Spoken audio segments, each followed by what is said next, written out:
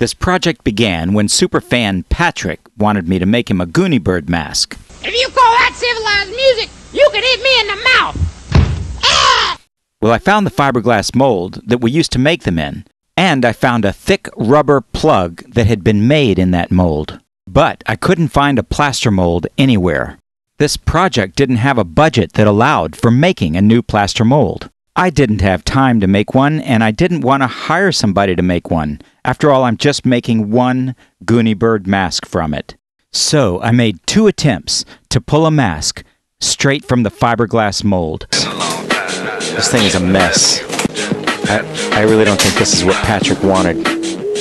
Even though I really wanted to solve the puzzle as to how we used to make masks in fiberglass molds, it was becoming clear that I was just going to have to make a plaster mold off of this Gooney Bird plug or pay someone else to do it for me. And that's when this guy came into my life. This is huge. This is big. This is a big bargain. This is huge. Here on vacation and taking a tour of my building, Jeff told me he'd give up a day of his vacation and come in and make that plaster mold for me. He had a lot of confidence. He really believed in himself. But could he really do it? I will do that if you need it, okay? For free. For free. For free. Can I get a better deal? Seriously considering that. I think we're going to make a plaster mold of the Gooney Bird. Yeah. I think we're going to do that. We got to do that, yeah. I think we're going to do that. Yeah. I think we're going to do that. Yeah. But I've only just met the guy. Yeah, so I don't know, he could we'll be, see as it keeps going on. We might not be friends at all. Yeah. This could completely fall apart. Hi, I'm at Creative Engineering in Orlando, and we're going to teach you how to make a mold with Aaron Fector, the CEO of Creative Engineering. You don't want to stick your finger in here.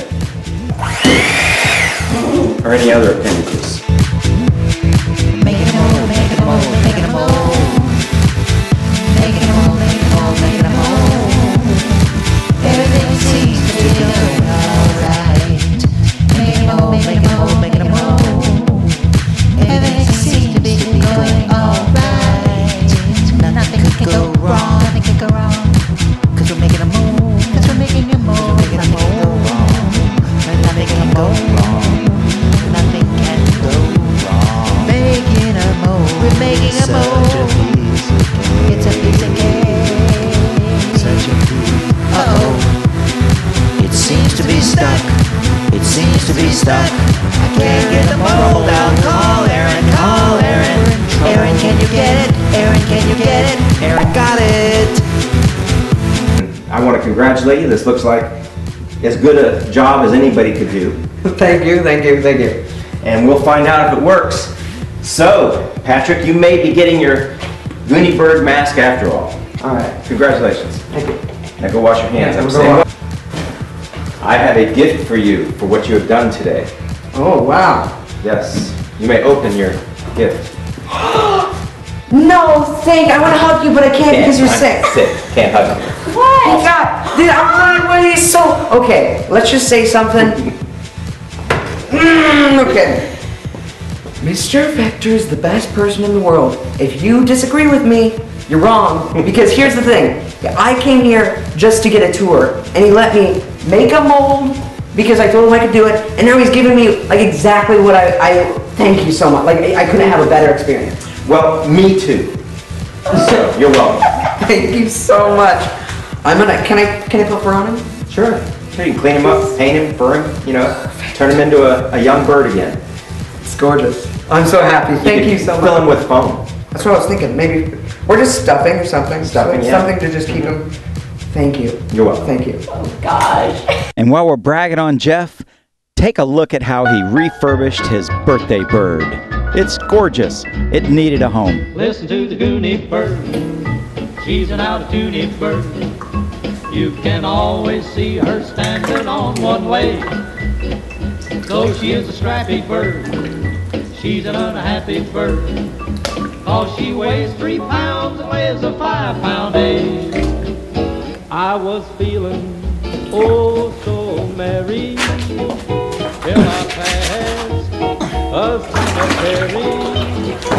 For a grave a feller was a-crying. Why did you die? Why did you die? Why did you die? Is it your mother? No, it ain't my mother.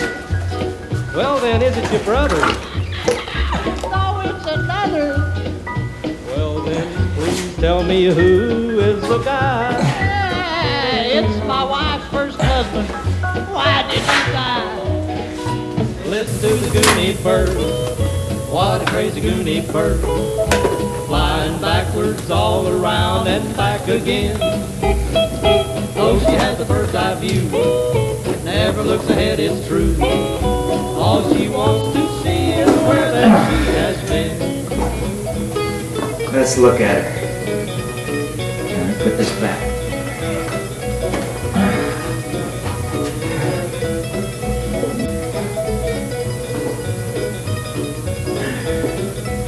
Not bad.